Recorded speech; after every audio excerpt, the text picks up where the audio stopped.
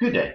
We're looking at trigonometry where we use the sine rule, cos rule and area rule as well as the application of these three rules. The question I'm given is a grazing camp is in a quadrilateral shape. A, B, C, D are four vertices of the quadrilateral with C equal 120 degrees, AB equal to BC 50 meters, AD is 80 meters, and DC is 30 meters. Asks us, what is the size of the grazing area? They give us no guidance. One question, 8 marks, they want us to deliver. So the first thing that I need to do is I need to draw a quadrilateral. So my quadrilateral will be a shape with four sides. Now it does not matter how I draw the shape. I know there's two sides that are equal. One's name is A, one's name is B, one's name is C, and another one is D. So let's start with the ones where there's a common 50. So AB, BC. So B is common in both of them. So A, B, and C. Then it says angle C must be 120 degrees. So greater than 90 would be 120 degrees, right? And then the last side AD is 80. Now I need to populate my information into my sketch as I'm given. So I'm saying I've got 80 units here, I've got 50 units here, I've got another 50 units here, I have 30 units over there. CD is 30 units, right?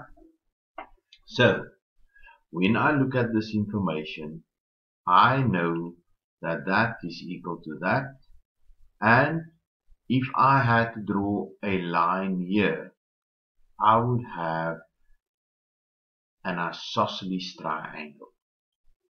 But we don't want the line there because we have only one angle, and that angle is angle C.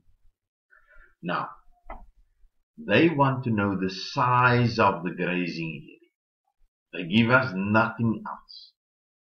Size, I must understand in this context, is the area. How big is the area? What is the size of this grazing area? So, because it's an awkward quadrilateral, it's not a regular quadrilateral, I would like to construct a line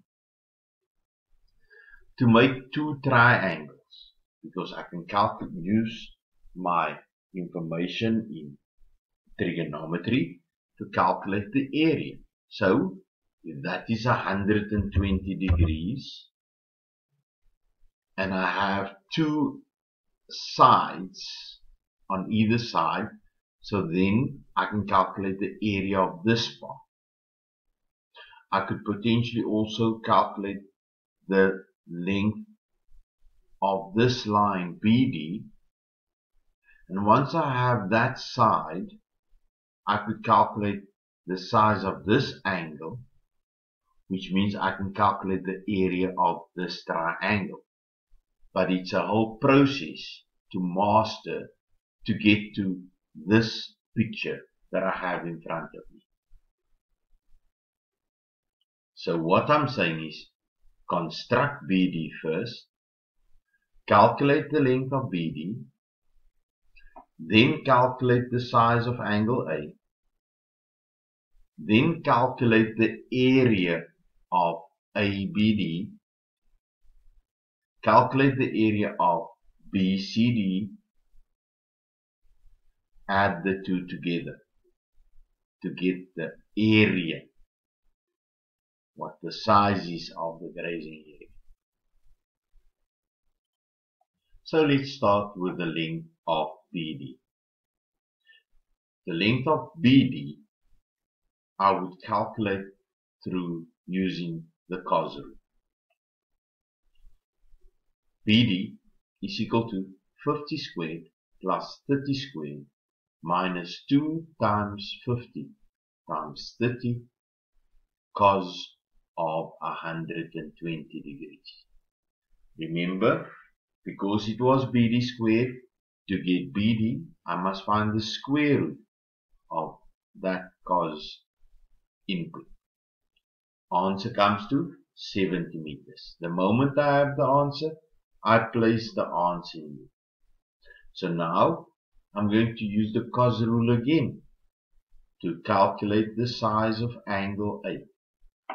So we calculate A is equal to shift cos of 50 squared plus 80 squared minus 70 squared over 2 into 50 into 80. Size of angle A is 60. I need to understand that opposite 70 compared to opposite 80. Which one will have the bigger angle?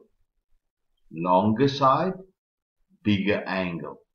So this angle cannot be the obtuse angle. So this one will definitely be 60 degrees. So now I say half of 50 times 80 sine of 60. And I say half of 50 times 30 sine of 120. I calculate individually, add them together, get the answer, and notice that I did no rounding off until I got to my final answer.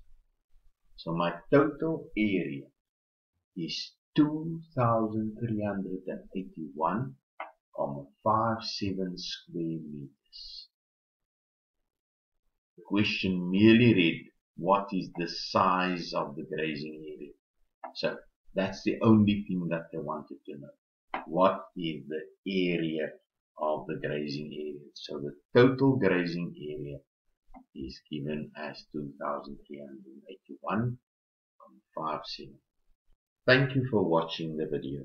I trust that you loved it and that you will share your experience with everyone.